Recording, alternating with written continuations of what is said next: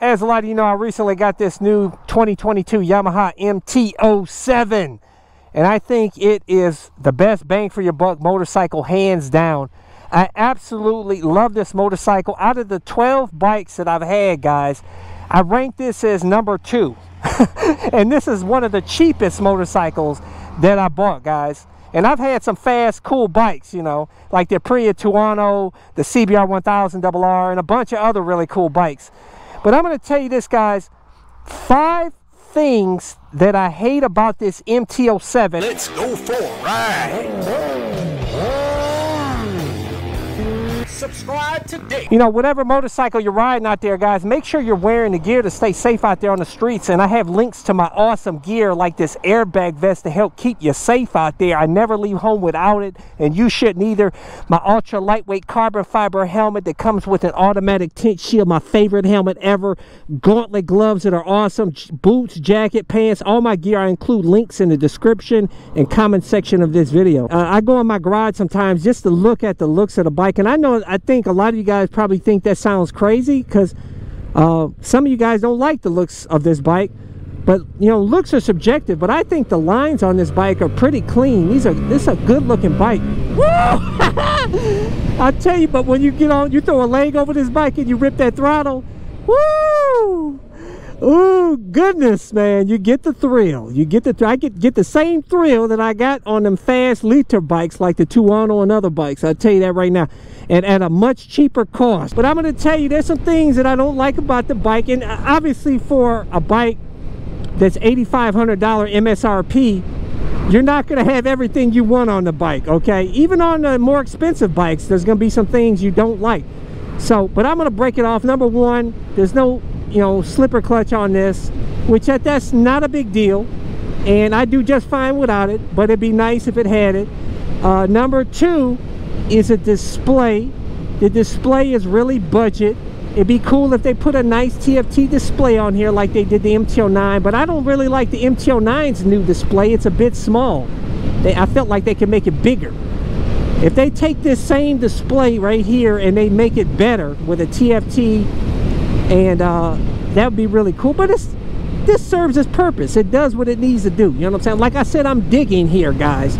But anyways, number 3, I have to say, the fender that comes with this bike, the standard ugly fender that come with so many stock bikes, but I'll tell you, the tides are changing in that aspect. The new BMW S1000 RR, they actually put a nice fender on that bike. They finally stopped putting the ugly fender on that bike. And the MT-09 that I own, the 2020 MT-09, I don't know about the new one, but the stock fender on that was pretty decent though. Even though I changed it out, I always change to a different fender, but that fender looked pretty decent on the MT-09. So there are stock bikes out there that come with decent fenders where you don't really have to put in fender eliminator kit on it. But this one has a really ugly fender. And I put a TST Industries low mount trick fender on there, which is, I think TST Industries is the only company that makes that, and it's really awesome. I did a video on that install. I'll include a clickable link in the top right corner if you want to go check it out. I would say number 4 is that the stock exhaust on this bike sucks.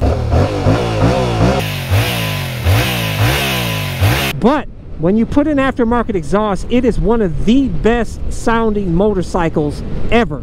I mean, it sounds so amazing. It sounds even better than a Harley to me, man. Or maybe sounds like a Harley. It sounds awesome. And but you know, I know some of you guys are going to cycle cruise that all stock exhaust sound like crap. That's not true, because that 2017 Aprilia Tuono V4 1100 factory that I own, that stock's exhaust sounded good, man.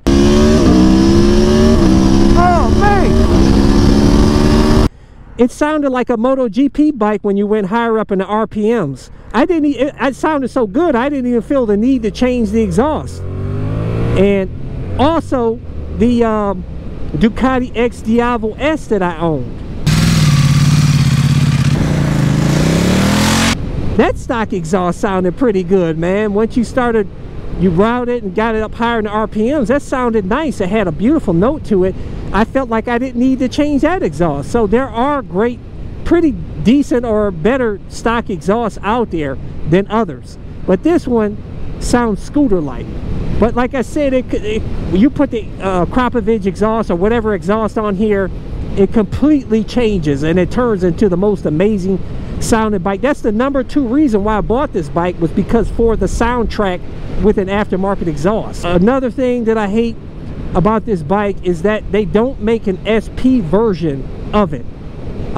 But I feel that for what you pay for this bike, it's perfect.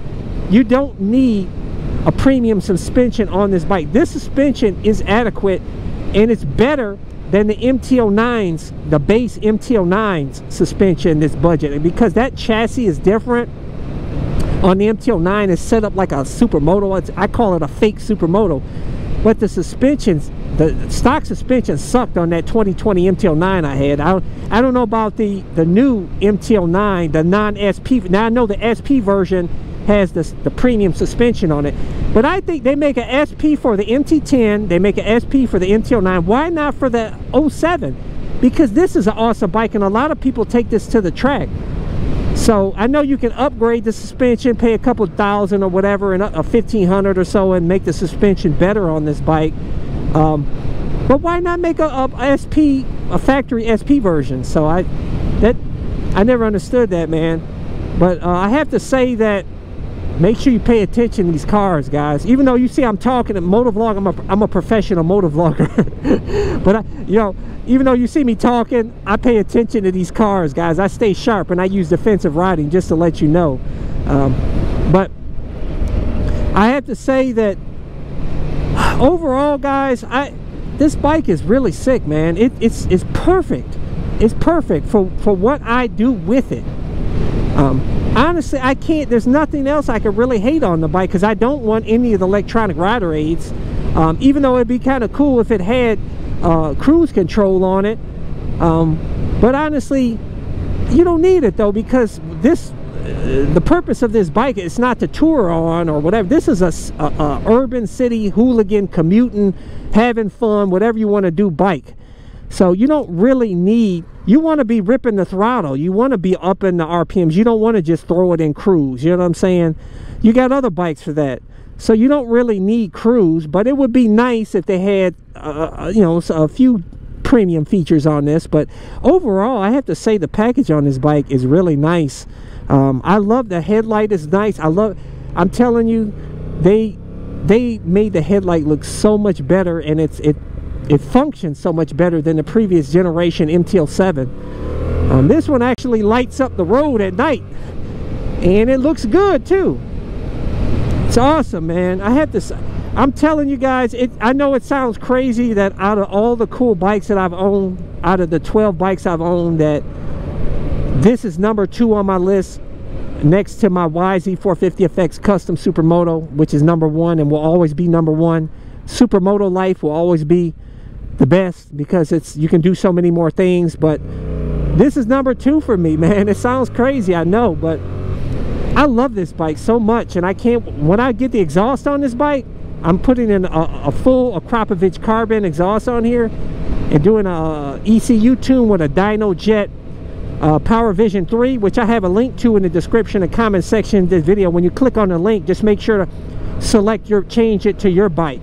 But they make them for a lot of different bikes, and when you buy it, you can always get a license for other bikes. So you can always, for a couple $100 or something like that, if you get another bike, you can put the software for that bike and do custom tunes. So I'll be doing a custom, doing a tune on this with the exhaust, and I'll tell you, it completely changed this bike for me, man, with having an awesome soundtrack. You guys were right. A lot of you out there, a lot of you long-time motovloggers that have an MT-07 and you hoot and holler about it. Honestly, guys, you were right. But I'm glad I waited and got the 2022, because they changed the new generation. The newest generation is 2021 plus.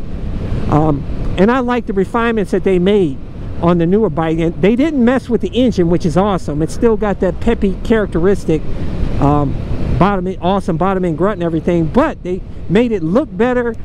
They, like I said, all LED headlights and tail light, and just overall better package than the previous generation. So it's definitely worth upgrading if you have the old MT-07 to this one. But you're still going to have the, you know, the old one. You obviously have the same amount of fun. It's just this bike looks so much better though. But anyways, leave a comment below and tell me, guys, what you think. What are some things that you don't like about the MT-07 below? And also, I did a first ride review on this. You might want to go check out. I'll include a clickable link in the top right corner here. And I'm doing a bunch of videos on this, build videos coming up on this bike, so stay tuned, man. This is an exciting bike for me, guys, seriously. But anyways, guys, make sure to hit thumbs up if you like this video. It really helps my channel when you do. Hit the subscribe button. Make sure to hit the little bell symbol so that you get notified of my new videos. But I upload new videos every Sunday, Tuesday, and Thursday at 11:30 a.m. Eastern Standard Time. Look at it. He's got a weird helmet, man. But anyways, guys, so until next time, I'll catch you guys later. Check out my playlist for new riders and popular videos. Don't forget to comment and subscribe, and check out my other channel, Bug Out Moto, where I customize a van for my motorcycle so I can live in my van with my motorcycle and travel across the country anywhere. Subscribe to my YouTube channel, Bug Out Moto.